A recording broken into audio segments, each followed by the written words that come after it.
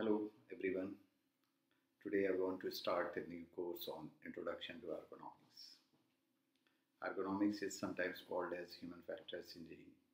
Most of the design engineers, designers, physiotherapists, health practitioners, they follow the ergonomic principles to improve their task. This is nothing but an interaction between man and machine. In this course, we want to introduce you about basic physiology related to workplace, basic ergonomic principles, understanding of the workplace injuries, and the possible methods which can help us to reduce the risk of discomfort or injuries. Keeping all this in mind, there are certain course objectives.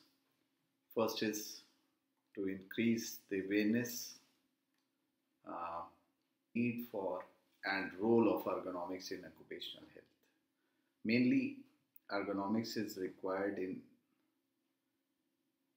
everyday activity. However, this course is slightly skewed towards occupational health because in occupations the rate of injury is higher than the day-to-day life.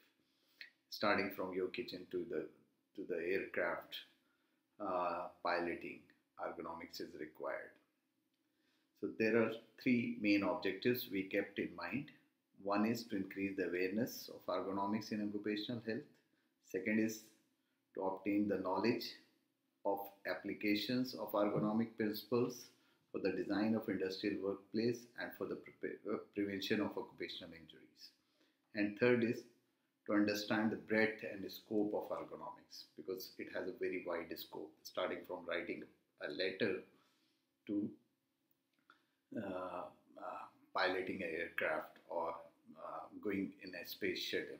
Ergonomics has wider scope.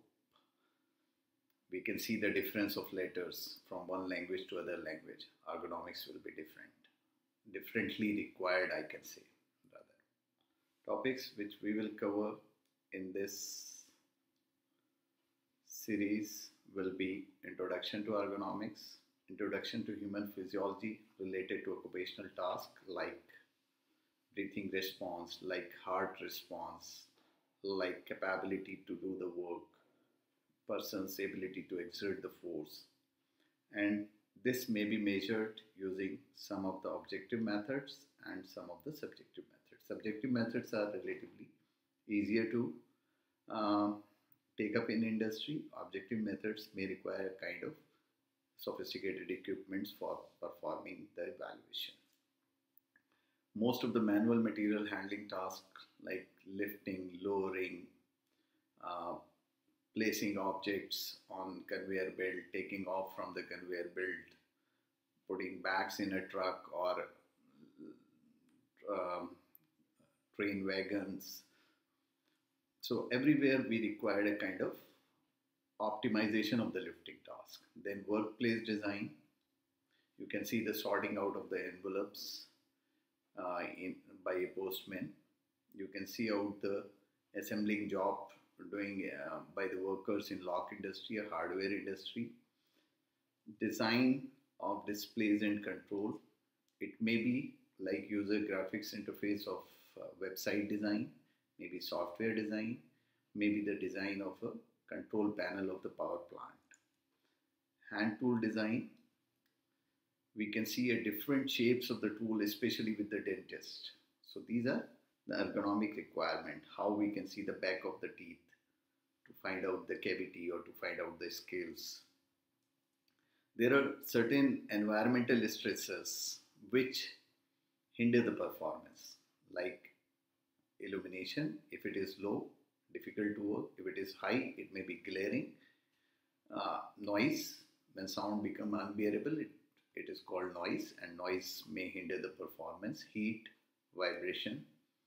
So these are the topics which we will cover in this series of ergonomics lecture, and hopefully you would enjoy and you will be aware about the wider scope of ergonomics. Keeping all this in mind, what we expect from the participants, what we expect from the learners are these course objectives. First is we want him to be able to First is we want him to be able to define ergonomic and its principles, then understand the physiology of the workplace, of the body related to the requirement of the tool, task, or workplace. How to create a pragmatic solutions.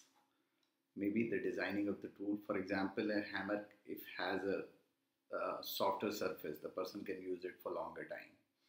If the scissor has a proper space to put fingers in, the person will be hurt less. If suppose like toothbrush has a proper angle, the person can clean teeth inside, outside, all comfortably. So there are many requirements for the tool design as well as the design of the workplace. Then finally we can say that the ergonomics is for effective and efficient use of the facility. So this is what we expect from the learners after completing or after going through our series of lectures. Hopefully this will benefit you and create awareness towards man-machine interaction. So we will learn more in the next lecture. If you like it, don't forget to subscribe.